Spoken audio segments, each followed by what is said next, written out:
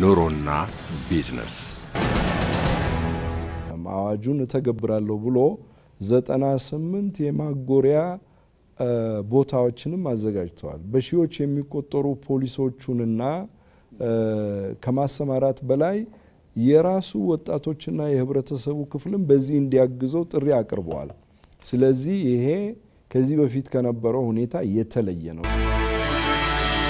አንድ መንግስት በአካባቢው እንኳን እንደዚህ አይነት ያለ ችግር ያለ ሰላምም ቢሆን ህገወጥ ሰው በአገሩ ውስጥ ማስቀመጥ አይፈልግም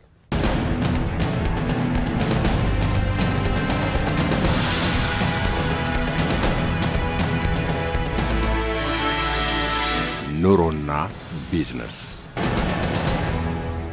በጣም ጥቂቶቹ ናቸው 2000 ሰው ኢንተርቪው ብታረጉ ወይም 10000 ተመራቂ ተማሪዎች ኢንተርቪው ብታረጉ 100 ሰው ብታገኙ ወደለኛ ከሆናችሁ ከአዲስ አበባ ውጭ ወጥቶ መስራት የሚፈልግ ወጣት ባህር ላይ በህይወት ይያሉ 12 ልጆች ሲደክማቸው ራሳቸውን ባላንሱን መጠበቅ አልቻሉም ሌላ ሰውም ያው ጀልባውን እንትን ትላለች ተብሎ እንደዚህ የተለቀሙ ነው ዋው ውስጥ እንትን ይተዋሉት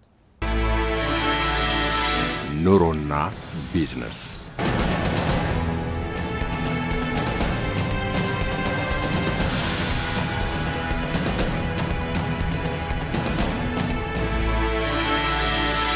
ኑሮና ቢዝነስ እንደተባለው የዚህ ስደት ጉዳይ በተለይ ሴቶችን ደግሞ በልዩ ሁኔታ ነው የሚነካው ይሄ ምንድነው ያንዳንዷ ሴት ከሀገሯ ስትወጣ ልዩ ተልኮ ይዛ ነው ያ ተልኮ ደግሞ ለራሴ እንዲያርጌ ለራሴ ህይወት ለውጭ የሚል ሳይሆን ቤተሰቦችን እንደዚህ አግዤ ለቤተሰቦቼ ቤት ሰርቼ ወንድሜን አስተምሬ እናቴን አሳክሜ በሚል ከፍተኛና የሚነካ ሁኔታ አላማ ይዘው ነው የሚሄዱት ስለዚህ እንዲህ ያለው ሁኔታ ሲከሰት ማሰባቸው መደንገጣቸው እንመለስ ወይንስ አንመለስ በሚል ጭንቀት ውስጥ መግባታቸው የሚያስገርምም አይደለም እንደው በእነሱ ቦታ ሁላችንም ሆነን ሁኔታውን ብንመለከተው ነገር ግን እንደተባለው እንግዲህ ያሁኑ ሁኔታ ደግሞ ልዩ ነው ተብሏል በተለያየ ጊዜ እንዲህ አይነት አዋጆች ህጋዊ ባልሆነ መንገድ በሳኡዲ የሚገኙ የተለያየ ሀገር ዜጎች እንዲወጡ ሲባል የመጀመሪያ ጊዜ አይደለም ከዚህ በፊት እየተነገረ ምህረትም የተደረገባቸው ሁኔታዎች አሉ ተብሏል አሁን ግን እንደሰማነው በተለይ ሀገሩን ከሚያውቁት እንደ መምህር ያሲን ሲነገር አምባሳደርም ሲናገሩ እንደሰማነው ያሁኑ ግን ምህረት የሌለው ይመስላል እስር ቤት ጭምር ተዘጋጅቷል አስፈጻሚ ፖሊሶች ተዘጋጅተዋል ተብሏል ስለዚህ ይሄ ሲሆን እንግዲህ ትልቁ ነገር ይመስለኛል መረጃ የማስተላለፍና ሐሳባቸው ላይ ተጽኖ የሚፈጥር መልእክት የመላክ ልዩ አይነት ጥበብ ያስፈልገናል ኢትዮጵያ ከአፍሪካ ውስጥ ትልቋ የስደተኞች ተቀባይ ነች እኛ መሰደድ የለብንም ስደት ነሰሰርሊ የግድ መጥፎ ነው ማለታችንም አይደለም ጥሩ በሆነ ሁኔታ በህጋዊ ሁኔታ ሰዎች በኢኮኖሚና በማህበራዊ ኑሯቸውን ለመለወጥ ይሄዳሉ ራሳቸውን ይለውጣሉ የሚሰሩበት አገር ከፍተኛ አስተዋጽኦ ያደርጋሉ እዚህ ለቤተሰብ ሬሚታንስ ይልካሉ ብዙ ለውጥ የሚመጣበት ሁኔታ አለ ነገር ግን እንደዚህ አጣብቅኝ ውስጥ በሚሆኑበት ጊዜ ግን ምርጫቸውን ግልጽ ማድረግ አለባቸው ከዚህ ተነስተው ወደ ማያውቁት ሀገር ወደ ማያውቁት ቤት ለመሄድ እንደወሰኑት ሁሉ ከዛ ግን ወደ እናታቸው ቤት ወደ አባታቸው ቤት ወደ አክስታቸው ወደ አጎታቸው መምጣትን ሁለቱን ሚዛን ላይ ያስቀምጠው መለካት ይኖርባቸዋል ብዬ ነው ማስበው ስለዚህ ራሳቸውን ለጉዳት ሳያጋልጡ እንደሚመለሱ ተስፋ አደርጋለሁኝ እንደተባለው ደግሞ ሁላችንም ምንድነው ማድረግ የምንችለው የሚለው ማሰብ አለብን ምክንያቱም 50 ሎሚ ለአንድ ሰው ሸክም ነው ለ50 ሰው ግን ጌጡ ነው ይባላልና ሁላችንም እንግዲህ በተለይ በሚመጣው አንድ ወር ውስጥ ምን ማድረግ እንችላለን ሚሊዮንም መነጋገርና ምንችለው ሁሉ ገዛ ማድረግ እንዳለብን ነው የሚሰማኝ አመሰግናለሁ መሐሙድ አሊ ዑመር ይባላል እኔም ከዛ ነው የተመለስኩት ከሳኡዲ አረቢያ ያው የዛሬ 4 አመት አዋጅ ሲወጣ ጊዜ ነው የመጣሁት። ያ ጊዜ እንደዚህ አይነት ሚዲያ በተለያዩ ሚዲያ እኔ ቤቴ ቁጭ ብዬ ያየው ነበር። እንደዚህ አይነት እድል አላገኘንም ያ ጊዜ ማለት ነው። ከኔ ጋር የመጡት ወደ 12 ወጣት ነበሩ በአንድ ያጎቴ ምናምን ማለት ነው። እናቱን አባቱን ሳያናግሩ ነው በዚህ በባህር የሄዱት ተመልሶ። ከዛም ሁለቱ ከዛ ውስጥ ተመልሶ አሁንም ተይዞ መጡ። እናቱን አላናገሩም በዚህ ወዱ ባዶ እጄን ገብቼ አላናገሩም ብሎ ማለት ነው። ዛሬ ግን ይበልጥ ምንም አማራጭ ያላቸው ወደ እናትና አባት ቤት ባዶ እጃቸውን ነው የሚሄዱት። እኔ አሁን ከዛ እዚህ የቀረሁት ብዙ ለውጥ አየሁት። ለምን ትግል ያስፈልጋል። የሰው ሀገር ላይ እዛ 24 ሰዓት ነው እረፍት የለንም። እረፍት አደርጋለሁ ብዬ ቢያስብ ራሱ የሚሰጠኝ ሰው የለም። እዚህ ግን እኔ ቤቴን እየተኛሁት ሲደክመኝ ተነስ ለምን ትተኛለህ የሚለኝ አካል የለም። ይሄንን ነገር አይተን እዛ በተለይ ከዛ መተን ሴትም ወንዱም ሆኖ በጣም ለየት ያለ ኑሮ ነው እዛ የምንኖረው ብለን ውሸት የምንናገር ሰዎች ከዛ ላይ ተጠቁመን እንትን ብለን ራሳችን መልሰን እውነቱን ብንናገር። አሁን ሴቶች እዛ ጥሩ ልብስ ለብሶ ሲመጡ ምን ውስጣቸው ቢታይ እንደዛ አይደለም። በጣም ትልቅ በደል ነው ያለው። ህጋዊና ህገወጥ ይባላል ያው ነው። እንደውም እኔ አንዳንዴ በህገወጥ ስንሄድ እኔ 4 ነው በባህር ሄድኩት 4 ባህር ላይ በህይወት እያሉ 12 ልጆች ሲደክማቸው ራሳቸውን ባላንሱን መጠበቅ አልቻሉም። ሌላ ሰውም ያው ጀልባው እንትን ትላለች ተብሎ እንደዚህ የተለቀሙ ነው ውሃ ውስጥ እንትን የተባሉት ውሃ ውስጥ አዎ ባህር ላይ ውስጥ ማለት 12 ልጆች የሀገሬ ልጆች ማለት ነው ሞቱ ማለት ነው። እዛ በህጋዊ በአውሮፕላን ብቻ ሄደን ችግር ማውራት ሳይሆን በዚህ ምናየው በዚህ መንገድ የሚታየው ስቃይ ራሱ ስቃይ አይደለም። ከዚህ አልፎ ተርፎ ማውን ለምሳሌ ሪያድ ገብቻለሁ ሰራለሁ ይላሉ። የፖሊስ መኪና ሳይ ምን ያህል ነው የምደነግጠው። የሰው ሽንጥ ነው የሚቆረጠው። አገሬ ላይ ቢሆን ዛሬ ያ እንትን አይልም። ስለዚህ ምንም ነገር እሱ አገር ላይ ቁጭ ብለን የምናወጣ ለውጥም የለም። በህጋዊ መንገድ የሚባል ነገር ራሱ ባይወራ ጥሩ ነው።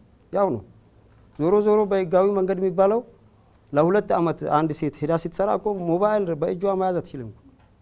ይሄ ህጋዊ ነው የሚባለው። የፈለገ በደል ቢደርስበት ይዛ ማን ገብቶ ነው የማየው? አምባሲ እንዲህ ያላደረገም እንዴት ማድረግ ይችላል ይሄንን የሚያክል ዜጋ? ስለዚህ ይሄ አሁን በተለይ አሁን እዛ ሳኡዲ አረቢያ ያሉት ሰዎች ኢቃማ ያላቸው ባለፈው አዋጅ ሲወጣ ዘመዱን ደብቆ ወደ ስራ ያስገቡት መልሶ ከዚህ ነገር ላይ ቢቆጠቡ ጥሩ ነው የሚመስለኝ እኔ። ኑሮና ቢዝነስ ወደዚህ ስመጣ ደስ ብሎኝ ነው የመጣሁት። ደስ ያለኝ ምክንያት ስላለው ነው። ምክንያቱ በዋናነት ልናየው የሚገባን አንዱና ትልቁ ነገር ለዜጎቻችን እንደ ሀገር ለዜጎቻችን እንዴት ነው ያለ ነው? እየተጨነቅንላቸው ነው ወይ? እያሰብን ነው ወይ? እየተጨነቅንና እያሰብን ከሆነ ወገኖቻችን ደግሞ ተመለሱ ብለን ስንል እዚህ ምን እያዘጋጀንላቸው ነው? እነዚህ ነገሮች በሙሉ ዛሬ በዚህ ውይይት ላይ ሊመለሱ ሙሉ ለሙሉ እንኳን ሊመለሱ ባይቻሉም አቅጣጫው ማሳየት ይቻላል ብዬ ነው። ስለዚህ እነዚህን ሰዎች ለመመለስ ወይ ደግሞ እንዲመለሱ ለማድረግ በአንድ በኩል የሳኡዲ መንግስት እናመሰግን ይገባል። 90 ቀን ጊዜ ገደብ ተሰጥቶ ተመልሳችሁ እንኳን በታችሁ መኖር ትችላላችሁ፣ ግን አሁን ህግና ስርዓትን ያለከበራችሁ ስለሆናችሁ ወደ ሀገራችሁ መመለስ አለባችሁ የሚለው ነገር ጥሩ ስርዓት ሆኖ እንደገናም ደግሞ ምንድነው የምናየው ህጋዊ በሆነ ሁኔታ የሚሄዱትም ቅድም የተነሳለ እዛ ከደረሱ በኋላ በህጋዊ መንገድ የቀጠሯቸው ሰዎች ዶክመንቶቻቸውን በሙሉ ይወስዳሉ፣ ይረከባሉ። እጃቸው ነው የሚያደርጉት። እነሱ እጅ ነው የሚቀመጠው ዶክመንቱ። ያቺ ሴት ወደ ሌላ ቦታ ወደ ሌላ ስፍራ ተዛውራ መስራት አትችልም ማለት ነው። ስለዚህ የተሻለ ከዛ ቤት ደግሞ የተሻለ ስራ የፈለገች እንደሆነ ምን ማድረግ አለባት? ያንን ዶክመንቷን ጥላ ወደ ሌላው ስራ ደግሞ መሄድ አለባት። በዚህ ጊዜ እንግዲህ ህጋዊነቱ ይቀርና ህገወጣዊ ባህሪው ይያዛል። ሁለተኛ የሄደችበት ኮንትራት በህጋዊ መንገድ ሄዳ ከሆነ የጊዜ ገደቡ ደግሞ የሚያልፍና የሚቃጠልበት ጊዜ አለ። ቅድም ተነስቷል። የውጭ ጉዳይ ሚኒስትሩ ውጭ ጉዳይ የተቋቋመው ኮሚቴ የተቋቋመው ግብረ ኃይል ሳይቀር እየተደረገ ያለው መረባረብ ቀላል መረባረብ አይደለም። ግን ማን ነው አሁንም እዛው ውስጥ ስራ የሚሰራው? ቅድም ያነሳናቸው በጥቅም የሰከሩ ደላሎች ናቸው። እነዚህ ደላሎች ጨዋታ ይጫወታሉ። አሁን የተለያዩ ነገሮች ያነሳሉ። ስለዚህ አንደኛውና የመጀመሪያው ደረጃ እነዚህን ሰዎች እንዴት ነው ልንዋጋ የሚገባው ነው። እርግጥ ፊት ለፊት ልናውቃቸው ስለማንችል ፊት ለፊት ልናያቸው ስለማንችል እነዚህን ሰዎች ልንላቸው የሚገባ ዛሬ እንደምንለው ኑ እናንተ ከሳኡዲ ተመላሾች ግድ የለም እዚህ ሁሉ ነገር ሞልቷል የምንለው ናህል እነዚህ ደግሞ እዛ ሄደው እንዲቀሩ ወይ ደግሞ በኋላ ነገ ተነጎዳ ተገቢ ያልሆነ ነገር ላይ ሲወድቁ ምንም ጸጸት የማይሰማቸው ወገኖች እባካችሁ ከዚህ ድርጊታችሁ ገለል በሉ ልንላቸው ያስፈልጋል። በቃ ለቀቅ በሉ፣ ልቀቁ። እንዲህ አይነቱን ስሜት ኢትዮጵያዊነት፣ ዜግነት፣ ሰውነት ይሰማችሁ። እንደ ሰው አስቡ። የናንተ የሆኑ ወገኖቻችሁ የናንተ የሆኑ ትውልዶች ናቸው እነዚህ እዛ ሄደው ችግር ላይ የሚወድቁት። ስለዚህ ከዚህ ነገር ውጡ ልንላቸው ይገባል። አንዱ ነገር ሌላው እዛው ላይ ለመግባት እንፈልገው ቢመጡስ ምን ምቹ ሁኔታ አለ የሚለው የቅድም ነገር አለ። እዚህ ላይ አንዱ ቅድም እንዳነሳሁት ብዙ ስራ ለብዙ ሰዎች እየተፈጠረ ነው ሀገራችን ላይ። ቅድም ተነስቷል፣ ከናንተም ጋር የተነሳ ነገር አለ። አሁን በጥቃቅንና አነስተኛ ላይ ያየን እንደሆነ እኛ አሁን የኢትዮጵያ ሰሪዎች ፌዴሬሽን እነዚህ በጥቃቅን በአነስተኛ በመካከለኛና ታዳጊ የተደራጁትን ወደ አሰሪነት አምጥተን የአሰሪ ማህበር ብቻ ሳይሆን የአሰሪ ፌዴሬሽን ጭምር እንዲያቋቋሙ ተደርጓል። ሚሊዮኖች ናቸው። ሚሊዮኖችን ነው የቀጠሩት እነዚህ ሰዎች። ታዲያ እኛ ሀገር ሰዎችን ሊለውጥ የሚችል ስራ ከሌለ እነዚህ ሰዎች እንዴት ተለወጡ? እንዴት ተለውጠው እዚህ ደረሱ? ትናንትና በጥቃቅን አነስተኛ ሲደራጅ ምናልባት ዛሬ አንድ ምጎርሳት ነገር ባገኝ ብሎ ነው እኮ የተደራጀው እዛ። ዛሬ ደግሞ እነዚህ ሰዎች እኛ ጋር የተመዘገበ ሰነድ አለ 200 እና 300 ሰራተኛ ይቀጠሩ አሉ። በሚሊዮኖች የሚቆጠር ካፒታል ያላቸው አለ። በኮንስትራክሽን ስራ ላይ፣ በሆቴል ስራ ላይ፣ በቱር ኦፕሬተር ስራ ላይ፣ በተለያዩ ስራ ላይ ተሰማርተው ከፍተኛ የሆነ እንቅስቃሴ እያደረጉ ያሉ ኢትዮጵያውያኖች አሉ። በሌላ በኩል ደግሞ እነዚህ ስደተኞችን ወደ ተሻለ ኑሮ ለመኖር እንዲችሉ የኢትዮጵያ አሰሪዎች ፌዴሬሽን አባሎቻችን በሙሉ አሰሪዎች በሙሉ ስራቸውን ክፍት አድርገው እነዚህን ሰዎች የሚቀጥሩበት ሁኔታ እንዲያመቻቹ የማድረግ ስራም እየሰራ ነው። ወገኖቻችን አሁን በነዛ ባይታለሉ ወደ ሀገራቸው ፊታቸው ቢመልሱ ተለውጠው መኖር እንደሚችሉ እዛው እያሉም ከዚሁ ግንዛቤ ይዘው ዝም ብሎ መቀመጡ ለስን ለመዳረግ ለተለያየ አደጋ ውስጥ ለመግባት ለቅጣት ለመዳረግ ራሳቸው ማዘጋጀት የለባቸው። ይሄ ለማለት ነው። አመሰግናለሁ። ቄስ ደረጀ ይባላለሁ ከኢትዮጵያ ወንጌላዊት ቤተክርስቲያን መካነ ኢየሱስ እሷን ቤተክርስቲያኒቱን ወክዬ ነው እዚህ ያለሁት። እንግዲህ ይሄ ጉዳይ ሀገራዊ ጉዳይ ነው። የሁሉንም መረባረብ የሚጠይቅ እኔ ኢትዮጵያን ኤርላይንስ አሁን ይሄን ማድረጉን ስሰማ ደስ ይለኛል። ግን አንድ ኤርላይንስ ብቻ 200 300 400 ሺህ ኢትዮጵያውያን መልሶ ያመጣል ብሎ ማሰብ እኔ የሚያስከትለውንም ችግር እነሱ በገንዘብ በምንም ሊያስቡት ይችላሉ መገመት ያስቸግረኛል። ስለዚህ የመጀመሪያው ነገር ይሄ እንግዲህ የሁላችንም ስለሆነ ሸክሙን እያንዳንዳችን እንደ ዜጋ መካፈል አለብን። እንዴት እናደርገው? ባለሙያዎች ሊሰሩት ይችላሉ። እኔ ምን ላደርግ ይችላል? የንግዱ ዘርፍ ምን ማድረግ ይችላል? የሃይማኖት ተቋማት ምን ማድረግ ይችላሉ? ስለዚህ አስበን ይሄን መንግስት ምን ሊያደርግ ይችላል? ይሄን ሁሉ ካሰብንና ከሰራን መፍትሄ ይኖረዋል፣ ነገሩም ቀላል ይሆናል። እና ትልቁ እኔ ለማለት ዋናው የፈለኩት አሁን በብድር ሄደን ነው ብድር አልከፈልኩም የዚያ ተመልሼ ምን እሰራለሁ እነዚህ ነገሮች እና ሌሎችም ልንጠይቅ የምንችለው እኔ በህይወት ካለው ብቻ እኔ በጤናዬ የተጠበቀ ሰው ከሆንኩ ብቻ እና ራሴን አደጋ ላይ ጥዬ ስለ ብድር ማሰብ ራሴን አደጋ ላይ ጥዬ ለስራትም ለሌላውም ነገር ትቼ ምን ሰራለሁ ብሎ እዚያ መተከዝ የዋህነት ነው። ያን ያህል እንደው ደፍሬ መናገር ይችላል። ስለዚህ ምንድነው መጀመሪያ ዜጎቻችን የራሳቸው ደህንነት ያሳስባቸው በደህና ወደ ሀገራቸው የመመለሱ የመጀመሪያው ጥያቄ።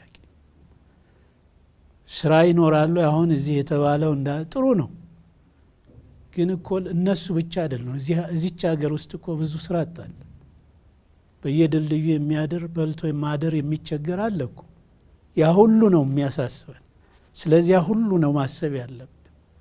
እና ይሄ ብቻ ሄደው የመጡ ሰዎች እናድራጅ የሚለውና አልጋ ባልጋ ይሆናል ኑ ብለን የምንለው ነገር ነገ እውነት ካልሆነ ኢቭን እውነት እንኳን ቢሆን ብናደርገው እዚህ ያለ ስርዓት ተመልሶ ወደዚህ ሄደ። ምክንያቱም መደራጀትና መረዳት የሚችለው ውጭ መጥቶ እዚህ ሀገር ሲመለስ እና ግንዛቤው ያን ግን ምንድነው የሀገር ገጽታ የዜጎቻችን ደህንነት ከምንም በላይ ድርድር ውስጥ የማንከተው እና እየተሰቀቁ ከመኖር እንዳው መኖር እንኳን ቢችሉ በነጻነት ሀገር ላይ መመላለስን የመሰለ ትልቅ ክብር የለም።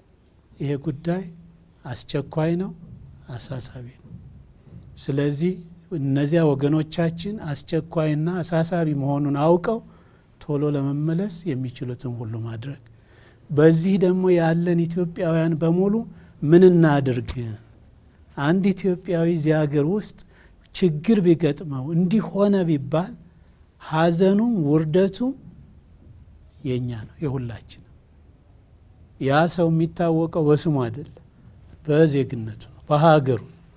ስለዚህ ያንን ከመንግስት ጋር ሆነን እንደ ኢትዮጵያን ኤርላይንስ አየር መንገድ የመሰለ የንግዱም የምን ሆነን ተረባርበን ሸክሙን እንካፈልና ጊዜ ሳንሰጥ እርምጃ እንውሰድ እንነሳ የሚል። ይሄ ብቻም አይደለም፣ ወላጆች ልጆቻቸው እዚያ ያሉ አሁን እኮ ሳኡዲ ብቻ አይደለም ሌላም እኮ ቀጥሎ ኤሚሬትስ ሀገሮች የሚያደርጉትን በምን እናውቃለን። ስለዚህ አሁን ልጆቻችንን ህዝባችንን ለመቀበል ከወዲሁ ከተዘጋጀ ነገ ምንም ይምጣ ነገሩን በቀላሉ መወጣት እንችላለን። እኔ በጣም የሚገርመኝ ይሄ እኮ የሆነ ይሄን ሁሉ እየተናገርን ባካችሁ ብለን እየለመን ዛሬም የሚሄዱዋል።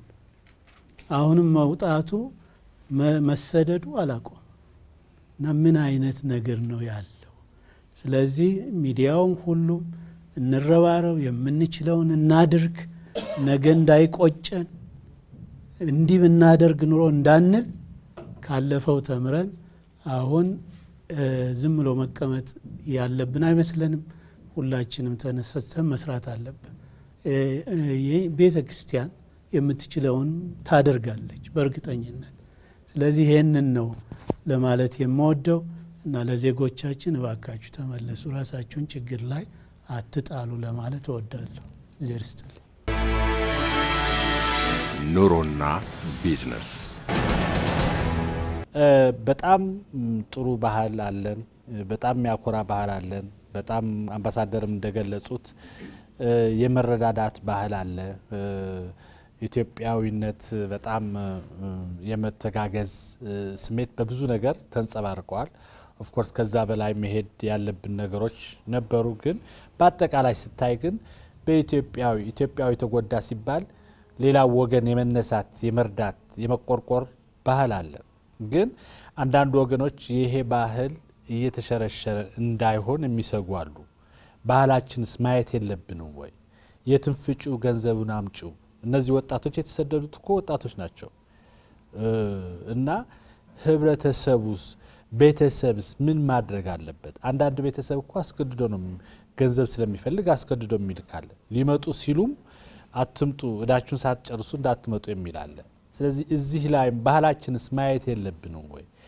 እነዚህን ህጋዊ ያልሆኑ ስደተኞችን ስንቀበል ምን ማድረግ አለብን ከሚለው ላይ አጣምራችሁ ብናየው ቅድም ተጠቃቅሰዋልና የስደተኞች ጉዳይ በዚህ መድረክ አንጨርሰውም ግን ከነዚህ ጋር ዛምደን እስቲ ባህሉን ነካ አርገነው እንድናልፍ ነው የምፈልገው ያለሁትና በዚህ አስተያየት ካላችሁ እንግዲህ አሁን በሳውዲ አረቢያና በተላለፈው ትዕዛዝ መሰረት እንዲወጡ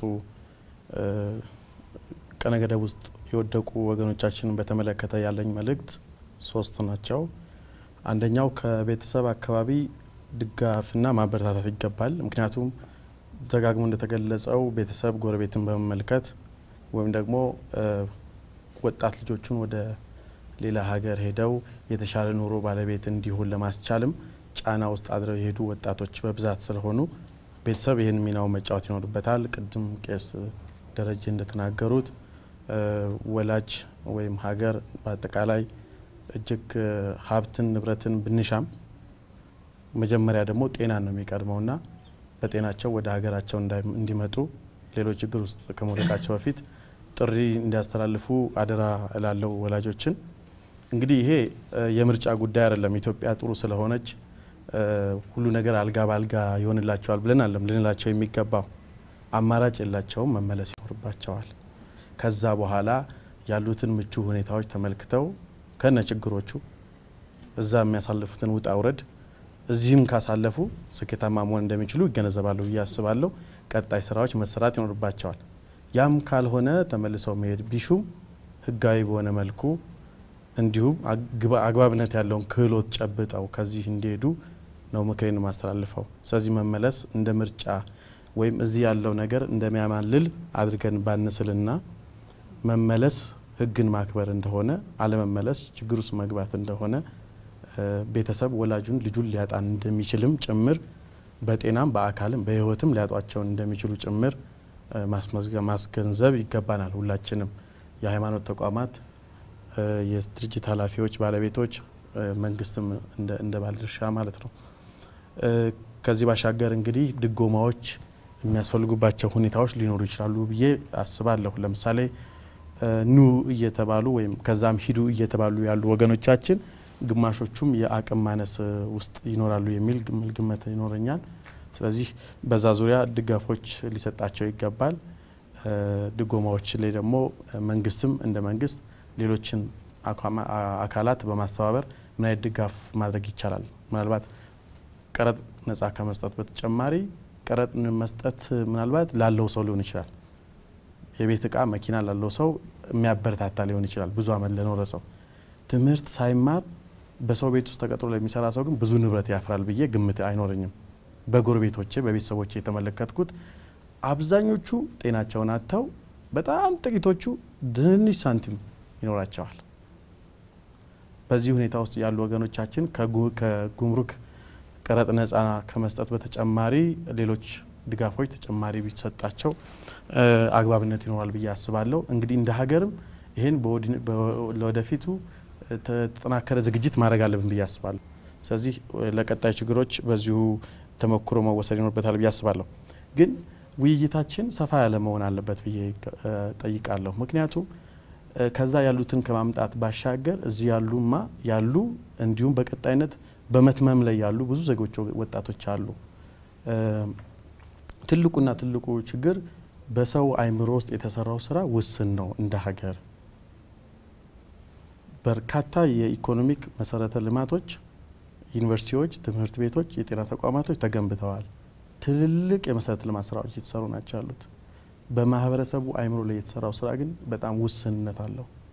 እጃችንን ታጥበን ከመብላት ጀምሮ አንድ ዜጋ ቤተሰብ ውስጥ ምክንያቱም ትልቁ ተቋም ቤተሰብ ነው። ቤተሰብ ላይ ጥበቃ ካልተከናወነ ሀገር ላይ ጥበቃ ማከናወን አስቸጋሪ ነው የሚሆነው። ግንብን ብንገነባ መሳሪያ ታጠቀ ሰራዊትን ብናቆም ክልከላን ከመፈጸም ይልቅ እዚህ ያለውን አፒታይት ወይም ደግሞ እዚህ ሀገር ውስጥ ያለውን መልካም ምቹ ሁኔታዎች ላይ የመስራት ስራ መጠናከር አለበት። ወገኖቻችን ከቻሉ ሀገር ውስጥ እንዲሰሩ ካልቻሉ ደግሞ ውጭ ሄደው የአገሪቷ ሌላ የኢኮኖሚ አንቀሳቃሽ እንዲሆኑ ምናስችላቸው አይምሯቸው ላይ መስራት ስንችል ነው። እነዚህ ሰዎች በጎልማሳነት ደረጃ ያሉ ወጣቶች ናቸው፣ ሴቶችም ወንዶችም። ነገር ግን ኢሚግሬሽን ጽህፈት ቤት ብንሄድ ጻፉልን ፎርሙሉልን ብለው ሰው ሲያስቸግሩ ነው የምንመለከተው። እነዚህ ሰዎች ናቸው ፓስፖርት የተሰጣቸው በአውሮፕላንና በመርከብ በእግር እየተጓጓዙ እየሄዱ ያሉት በቤተሰብ ደረጃ ቤተሰብ ሀገር እና መንግስት በአጠቃላይ በማህበረሰቡ አይምሮ ላይ በርካታ ስራዎች መስራት አለባቸው። ወጣቶች ምን አይነት አማራጮች አሏቸው? 18 ዓመትና ከዛ በላይ ሆነው ራሳቸው ወደ መቻል ምዕራፍ ውስጥ ሲመጡ በትምህርት ዘልቀው የተሻለ ኢኮኖሚ ደረጃ ሊደርሳሉ? ተቀጥሮ መስራት ይችላሉ? ስራ መፍጠር ይችላሉ? ወይንስ ወደ ውጭ ሀገር መሄድ ይችላሉ? ሁሉም ወጣቶች ዩኒቨርሲቲ ባይገቡ በክህሎት አጽድቶ በሚገባ መጥረግን የሚችሉ ወጣቶችን ማፍራት ቀላል ነገር አይደለም። ከዚህ ባሻገር ደግሞ ወደ ውጪ ወጣቶቻችን የሚሄዱበትን ማዕቀፍ የተደላደለ ለማድረግ በርካታ ስራዎች መሰራት አለባቸው። ይሄ ከመንግስት ማዕቀፍ የዘለለ አንድ የኢኮኖሚክ ሴክተር ነው። ቅድም አምባሳደር እንደተናገሩት በመልካሙ መልኩ ስላልሆነ ነው እንጂ በርካታ ሀገሮች በሬሚታንስ ከፍተኛ ገቢ ያገኛሉ። በርካታ ሀገሮችን ማንሳት እንችላለን። ጎረቤታችን ሀገር ኬንያን ማንሳት እንችላለን። እነዚህ የተማሩ ምሁራኖችን ብቻ ኤክስፖርት አድርገዋል። ሴሚ ስኪል የሆነ ወይም ደግሞ መካከለኛ ሙያ ያላቸው የመኪና ማሽከርከር፣ በጽዳት ላይ፣ በምግብ ስራ ላይ፣ በጸጉር ላይ፣ በግንባታ ሙያ ላይ ክህሎትን የጨበጡ ግን በሀገሪቷ በቂ የሆነ ማዕቀፍ ወይና መልካም የሆነ መደላደል መፈጠር መቻል አለበት። ወደ ውጭም ሄደው ይህንን እምቅ ሀብት ወደ ውጭ ወስደን ገቢ የምናገኝበት ሁኔታ ማመቻቸት መቻል አለብን እንጂ እዚህ ሀገር አፍነንና አምቀን የኢትዮጵያን ህዝብ ሙሉ ከ100 ሚሊዮን ህዝብ በላይ ከግማሹ በላይ ወጣት የሆነበት ሀገር ውስጥ ማቆየት አንችልም። ለምን? ኢኮኖሚ ይሄን ሁሉ አብዞርብ ማድረግ ይችላል፣ መሸከም ይችላል፣ የስራ እድል መፍጠር ይችላል የሚለውን በሂደት እንደ ትልቅ አቅጣጫ መንግስትም ሀገርም መመልከት ይኖርባታል ብዬ አስባለሁኝ። ከዚህ ባሻገር ወጣቶች ላይ መስራት ያለበት ስራ በርካታ ነው። ያመለካከት ችግርም ነው። ተዟዙሮ የመስራት ባህል ልንፈጥር ይገባናል። በየአመቱ ከሙያ አንፃር ብዙ ሰዎችን ኢንተርቪው እናደርጋለን። ተመራቂ ተማሪዎች ከዩኒቨርሲቲ በጣም ጥቂቶቹ ናቸው። 2000 ሰው ኢንተርቪው ብታደርጉ ወይም 10000 ተመራቂ ተማሪዎች ኢንተርቪው ብታደርጉ 100 ሰው ብታገኙ እድለኛ ከሆናችሁ ከአዲስ አበባ ውጭ ወጥቶ መስራት የሚፈልግ ወጣት። ይሄ ወጣት አመለካከቱ ከየት ከተቀረጸ ከየት አመጣው? ከቤተሰብ፣ ከሚዲያ፣ ከትምህርት ቤት ተቋማቶች፣ ከዩኒቨርሲቲዎቻችን ነው እነዚህ ወጣቶች አልፈው የሚመጡት እና ቤተሰብና እነዚህ ተቋማት ወጣቶቻችን ተዘዋዙረው በሀገሪቷ ውስጥ ተሰርተው ከአዲስ አበባም ውጪ በተለያዩ ክልሎች በተለያዩ ከተሞች የሀገሪቷን ችግር መቅረፍና መፍትሄ ማምጣት ላይ መሳተፍ አለባቸው። እንግዲህ አይምሮ ላይ ክህሎት ላይ ከሰራን እንደ ሀገር ካልሰራንበት ሶሻል ቦምብ ነው ብዬ ነው የማስበው። እውነቴን ነው የምነግራችሁ። ለምን ተቀመጥ ብድለው ምን ይስራ? በየሰፈሩ በየመንገዱ በየጥጋጥጉ የሚቀመጡ በርካታ ወጣት ወንድም እህቶች አሉኝ ስራ አጥተው። ግማሾቹ በትምህርት ሂደት ውስጥ አልፈው ዲግሪ ይዘዋል፣ ግን ክህሎቱና ስነ ምግባሩ ስለጎደላቸው በርካታ ተቋማቶች የስራ ፍላጎት የሰው ሀብት ፍላጎት አላቸው፣ እድሉን ግን ማግኘት አልቻሉም። ለምን? በቂ የሆነና አመርቂ የሆነ ክህሎት ጨብጦ አልወጡም። በዚህ ሂደት ውስጥ ተቋማትም ሚና አላቸው። በሮቻቸውን ከፍተው በመማር ማስተማር ሂደት ውስጥ ድርሻውን ተወጥተው ማቀፍ ይኖርባቸዋል። እዛ ደረጃ መድረስ ያልቻሉ ወጣቶች ደግሞ በጥቃቅንና አነስተኛ ከማደራጀት ጎን ለጎን ብድርና አገልግሎት ከመስጠት ጎን ለጎን ይሄ አንዱ አማራጭ ነው። ሌሎች ክህሎት የማስጨበጥ ስራዎች ላይ በስፋት መሰራት መቻል አለበት። ሀብታችን ነው የሰው ሀብታችንና ይሄን የሰው ሀብት ክህሎት ማስጨበጥ ስራ ላይ ዘርፈን ተሰማርተን ወደ ውጪ ኤክስፖርት ማድረግ ላይ ሳውዲ አረቢያ ሌሎችም ሀገሮች ላይ ለምንድን ነው የሰው ሀብታችንን ኤክስፖርት ማናደርገው? ቡና ኤክስፖርት እንደምናደርገው። ነገር ግን ያልተማረ ማህበረሰብ ተሸክመን ካለ ግን አስቸጋሪ ነው የሚሆነው። ያልሰለጠነ ማህበረሰብ ባለቤት ከሆነን አስቸጋሪ ምን ሆነው ችግር መቋቋም ያዳግተናል፣ ተጠቃሚ መሆን ያዳግተናል። ሌላም ሀገር ሄደን ትርፋማና ተጠቃሚ መሆን ያዳግተናል። አገር ውስጥም ቁጭ ብሎ መፍትሄና ሀብትን ማመንጨትና ተጠቃሚ መሆን ይቸግራል ብዬ አስባለሁ። ከዚህ ውጭ ያሉ ወንድሞችና እህቶች ወገኖችን በሙሉ እንደ ወጣት አማራጭ የላችሁም፣ ወደ ሀገራችሁ ተመልሳችሁ ከሀገራችሁ በሰላም መኖር ይኖርባችኋል ብዬ ጥሪ ያስተላልፋለሁ። አመሰግናለሁ። ኑሮና ቢዝነስ አንደኛ የመንፈስ ጥንካሬ ያስፈልገናል። ይሄን ነገር ማሸነፍ ያለብኝ በአቋራጭ ሳይሆን ፊት ለፊት ታግዬ ነው ማለት ያስፈልጋል። ቤተሰቡ ሰው ውጭ ሄዶ ህይወቱ መስዋዕት አድርጎ የሚሰጠው እንጀራ ይሄ ደም ነው፣ ይሄ ግፍ ነው።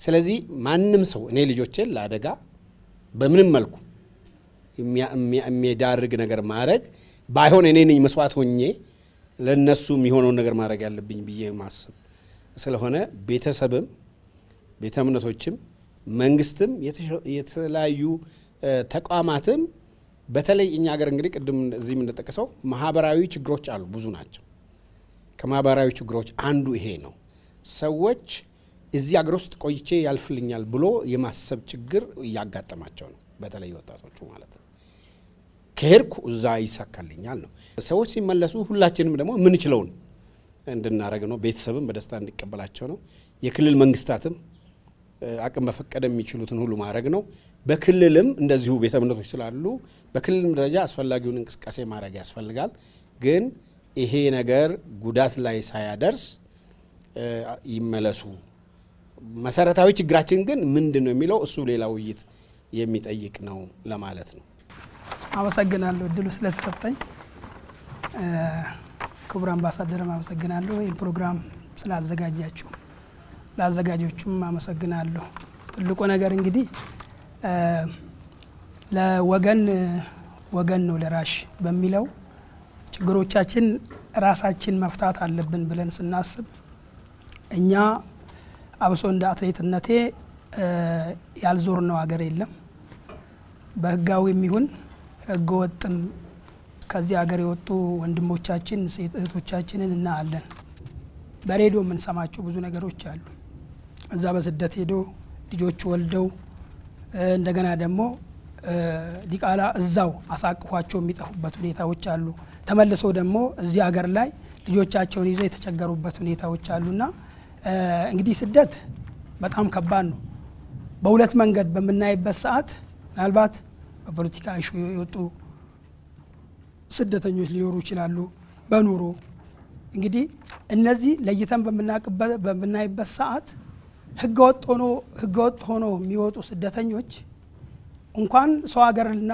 ላይና አገር ውስጥም ህገወጥ ህግን ጠብቆ መኖር ነው የሚቻለው እንጂ የሰው ሀገር ላይ ሄዶ ህግን ጥሶ ያለ ህግ መኖር ከባድ ነው ስለዚህ እኛ ሆነን ለመናገር እዛም ሲኬድ እንግዲህ የሆነ አፍሪካ ውስጥ አጋጣሚው አግኝቶ የተማሩ ዜጎቻችን የሚሰሩ ሊኖሩ ይችላሉ ሌላው በብዛት ማለት ይቻላል ሰው ቤት ላይ ነው የሚሰሩት እስቲ ሆነን ለመናገር ስንቶቻችን የቤት ሰራተኛ ብለን ምንም ያህል ልክፈልኔ ቤት ውስጥ እንዳው ወርና 3 ወር የሚቀመጥ የቤት ሰራተኛ አለ የለም ለምን አገራችንም ውስጥ ስራዎች አሉ ለማለት ፈልጌ ነው ችግርም ቢኖር ባይኖርም እቺን ሀገር እንደ ሀገር ምንም ይሁን ደሃ ሀገር ደሃ እናት ደሃ አይደለች የራሷን ልጆች ሰብስባ በራሷ እንደራሷ አቅም ትኖራለችና አለ እዚህም በአቅም እንሰራለን አስበን እንሰራለን ብለን ብንል ስራዎች አሉ እንደ አቅማችን እንደ ተማርነው እንደ አቅማችን ማለት ነው አሁንም ቢሆን ሳውዲ ላይ ያሉት ወንድሞቻችን እህቶቻችን በጊዜ የቀን ቀደም ተሰጥቷቸዋልና በጊዜ እዚሁ ይሻለናል ብዬ ነው መልእክቴንም ማስተላልፈው አመሰግናለሁ ኑሮና ቢዝነስ ሁሉም አባቶች እንደተናገሩት ምንም ሌላ ነገር የለም መመለስ ብቻ ነው እናቶች አባቶች ማለቴ የሃይማኖት አባቶችን ነው ይቅርታ እንጂ ስለ እንትን አይደለም የሃይማኖት አባቶችን ለማለት ነው ስለዚህ የሃይማኖት አባቶች እንዳሉን የለም ህይወት ሊጠፋ ነው ችግር ልትገባ ነው አገር ተመለስና ምን ሆኖ ነው ይሄ አጭር መልእክታችን ሁላችንም መስራት ያለብን ነገር ግን ረጅሙ ግን ራሱ መድረኩ ይሄ ይበቃል ብሎ ተነስቶ ከሆነ ተሳስቷል ረጅሙ በጣም በረጅም መሰራት ያለበትና ሰፊ ውይይት የሚፈልግ ነው የስነ ምግባር ይቶቻችን በሙሉ አጭር ሆኗል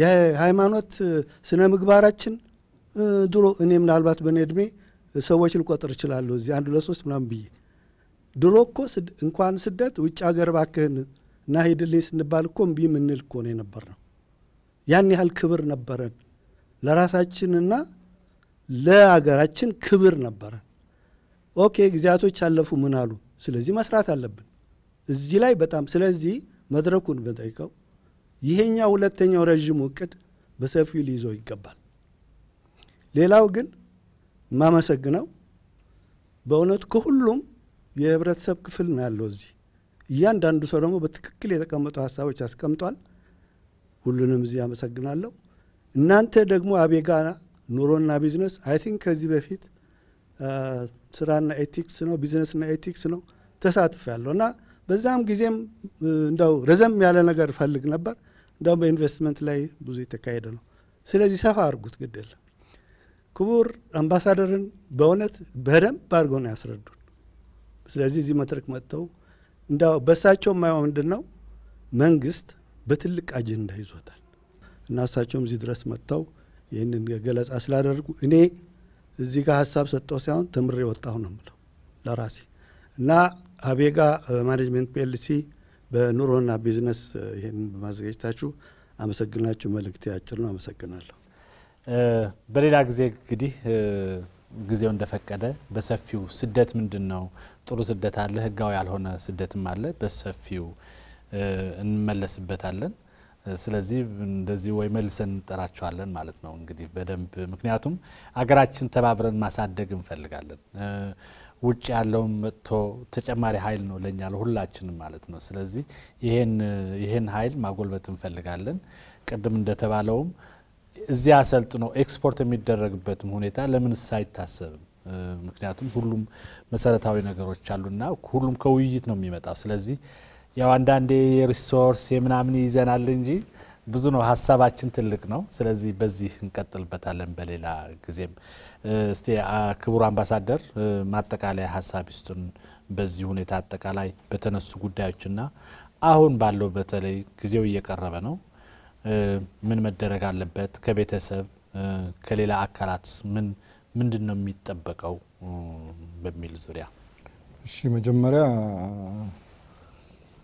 አቤጋ ድርጅት እንደዚሁም ይሄንን ፕሮግራም ኑሮና ቢዝነስ ወንድማችን የበጋሸት አቶ የበጋሸት በማዘጋጀቱ በጣም እናመሰግናለን አመሰግናለሁ የውጭ ጉዳይ ሚኒስቴር ስም ማለት ነው እኔ መረጃ ለመስጠት ነበር የመጣሁት ግን አሁን ብዙ ነገር እየተማርኩ ነው በእውነት በዜጎቻችን አእምሮ ላይ ምን ያህል ሰርተናል ቤተሰብ ሶሻል ቫልዩስ የምንላቸው የቤተሰብ እሴቶች ምን ደረጃ ላይ ደርሰዋል ለምሳሌ ቤተሰብ ራሱ አትመለስ ሂድ ብሎ የሚገፋፋ ከሆነ ከሞራል ምን ያህል ከሚጠበቅብን እንደ ኢትዮጵያውያን ከመንፈሳዊ ኑሮአችን ምን ያህል የዘቀጠና ወደ ታች የወረደ ነው የሚለው ብዙ ነገር ነው የተማርኩት በእውነት ለራሴ ሌላው ደግሞ